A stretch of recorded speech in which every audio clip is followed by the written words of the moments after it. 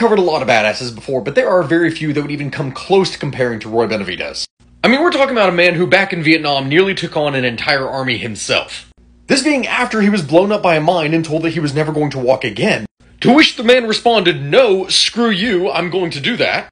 And then proceeded to manually physical therapy himself back into shape and then become a Green Beret. Now, I covered his full story in this week's podcast episode. I strongly recommend that you give it a listen, as I've hired on an editor/producer for the podcast, so the quality of the sound has drastically increased. Please let me know what you think and what other topics I should cover.